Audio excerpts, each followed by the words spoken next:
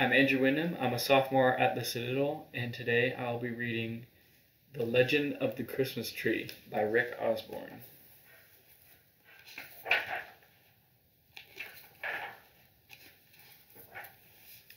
Tonight's the night we get our Christmas tree, Amanda and Beth Johnson sang and squealed. Presents, presents, presents, Buddy, their younger brother, chanted. Mom saw a wrinkled brow expression on Dad's face that stole part of his smile. Why is Christmas so much about trees, decorations, and gift-getting? Dad grumbled. I like trees, and presents too, Mom said, trying to iron the creases out of his brow. Yeah, I guess, Dad said out loud, but he was thinking. I would love a Christmas that's more about the manager and its meaning than about spending money. Dinner's ready, kids, Mom called. A blast of inviting smells, plump with Christmas memories, greeted all to the children as they thundered into the kitchen and gathered around the table for dinner. Dad began with prayer. Lord, thank you for providing for us, for all the fun Christmas is, and for this wonderful food. Please help us find ways to make the birth of your son, Jesus, a bigger part of our celebration. When the prayer was done, the clash and clatter of cutlery against the Christmas dishes rang out as the Johnsons served up their traditional Get the Christmas Tree night dinner. After the family had their fill of meatballs, scalloped potatoes, and sweet baby carrots, Mom pushed back from the table and sounded the battle cry. Let's get a Christmas tree. It didn't take long for 5 satisfied tummies to find their 10 excited feet. Minutes later, everyone was snug in warm winter gear and headed outside. Dad pulled the family 4x4 out onto the snow-blanketed road. The annual hunt for the family tree was on. Can we get a really big Christmas tree this year? Amanda, the oldest, asked as she leaned forward in excitement. Dad's brow started to wrinkle once again. I don't think we can afford a big one right now, dear. Why don't we go to a tree farm and cut it our own? Mom suggested. That's a great idea, Dad agreed. 20 minutes later, they drove into a thick, soupy fog. It seemed obvious to everyone except Dad that they were lost. There it is, called Buddy. He pointed to a small sign that appeared suddenly out of the foggy night. Dad turned in and bounced slowly down a long, narrow driveway until they came to a clearing where a snack shack and a roaring fire welcomed them. A grandfatherly man dressed in a red flannel shirt, green denim overalls, and large smile gave them an excited wave as if he had been expecting them. As the group trudged into the clearing, they noticed a strange sight. 3 large, perfect Christmas trees were set up in a beautiful wrought iron stands. All 3 were identical in height and shape, but each were decorated differently. Beneath the last tree sat a lone box. Its silver wrapping paper caught the glimmer of the flickering fire. It almost seemed to glow. Beth, the second oldest, stared curiously at the trees. Why do you have those trees set up that way? She asked. What's in the box? Amanda asked. The trees and the secret in the box tell the legend of the Christmas tree, their host explained. A legend? Tell us, Buddy pleaded. The tree farmer looked at Mom and Dad. Well, I guess we have some time, Mom said. But first, let's get some goodies from the snack shack. Once everyone had a dark chocolate brownie in one glove and a tall mug of marshmallow top hot cocoa in the other, they followed the farmer to warm log seats by the fire. With a grin, the farmer wiped his oversized mustache, checking for stray marshmallow, and started his story. At first, cutting down a small evergreen had nothing to do with Christmas. It started over 1,000 years ago when a monk named Boniface used the evergreen tree as a way to tell people about God. Dad looked up from his hot chocolate. Really? The Christmas tree told about God? Yes, the storyteller went on. Boniface explained to the people that just as the tree had 3 corners but still one tree, so God is one God who exists in the persons Father, Son, and Holy Spirit. Soon people who wanted to teach just like Boniface were cutting trees and hanging them up in churches, and from there the legend of the Christmas tree began. The storyteller moved to the first tree. During the time of knights and castles, people celebrated a special holiday on December 24th and called it the Feast of Adam and Eve. They decorated evergreen trees with apples and twists of bread to tell the story of the tree in the Garden of Eden. I know that story, Buddy had finished his brownie. Adam and Eve ate some fruit from a tree in the garden that God told them not to touch.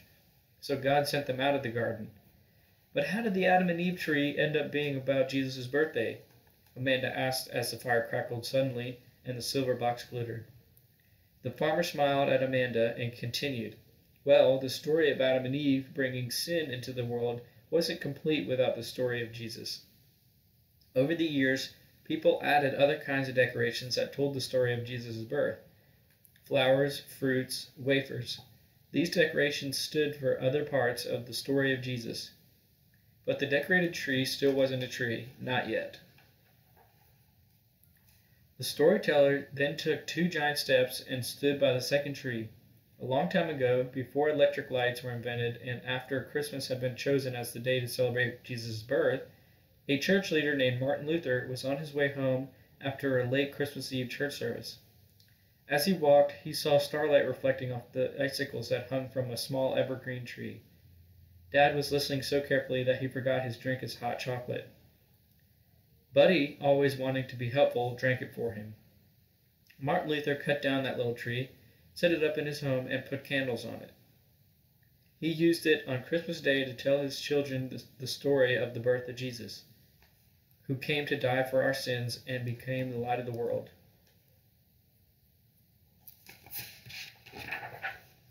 The storyteller's big boots moved him beside the tree. "Oh, that tree's my favorite," twittered Beth, gaping at all of the flickering white lights and many gorgeous decorations. Soon after that, people in Europe began decorating trees for Christmas much as we do today. They decorated with beautiful glass ornaments, trinkets, and tempting treats. This was their way of celebrating Jesus' birth. "I see," Dad said, lost in thought as he tried to drink from his empty mug. A moment later, big cold snowflakes melting on his face brought him back from his thoughts. "That's the legend of the Christmas tree," the big man said. "What a cool story," Amanda said, watching her older brother trying to catch a snowflake on his tongue. "Dad, can we get a tree now?" Buddy asked. Yes, Dad's face was decorated with a huge smile. He knew what he was going to do. "Let's get a big, beautiful Christmas tree, just like one of these." All 3 children cheered and danced in the snow. "I have just the one," declared the farmer as he marched over to a large tree leaning up against the snack shack. Mom saw the reserve sign the farmer cut off the tree and slipped into his pocket. "But wasn't that tree reserved just for you?" the storyteller interrupted with a wink.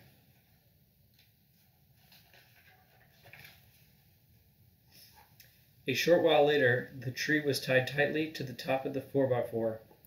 Just before they pulled out, the farmer handed Dad the silver gift wrap box. "No shaking or peeking, and don't open it until you finish decorating your tree." Everyone cheered a chorus of "thank you," and they waved goodbye. The children watched out the frosted back window of the 4x4 as the jolly tree farmer, still waving, faded into the fog and a curtain of gently falling snow.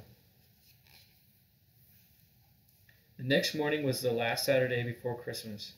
Outside it was a wintry white, but inside the smell of pancakes and pine needles filled the warm house. Amanda helped Dad wrestle the tree into the stand. Beth and Buddy helped in the kitchen and tried to sneak a peek under the tea towels covering 2 large cookie sheets on the counter. But Mom's smile let the kids know that this was her surprise. Everyone looked forward to decorating the Christmas tree. But Dad, well, he seemed almost too excited. He had been whistling and singing Christmas carols all morning, and he didn't let little things like singing on a key or even getting the words right stop him.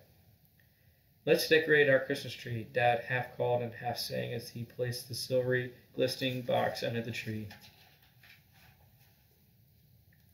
Who remembers what Boniface showed the people of his time with a bare green evergreen tree? Dad asked while everyone stood admiring the tree.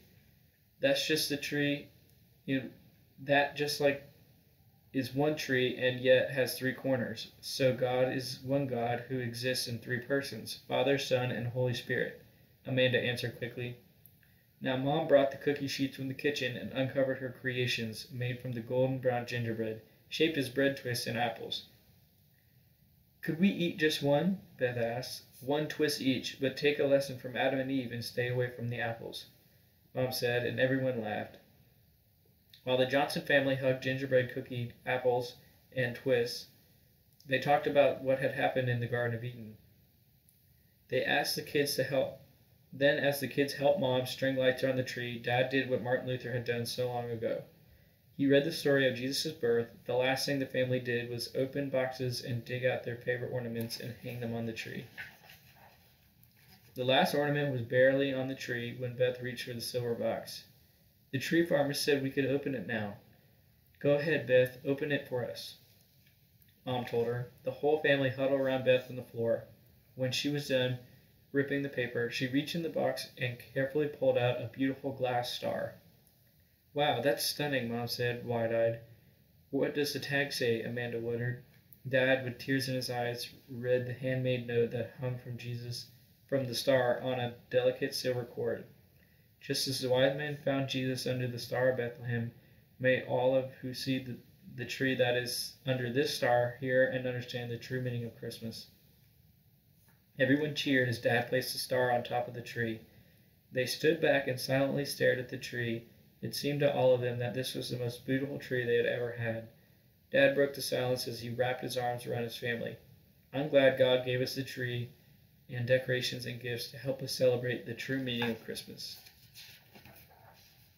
The end.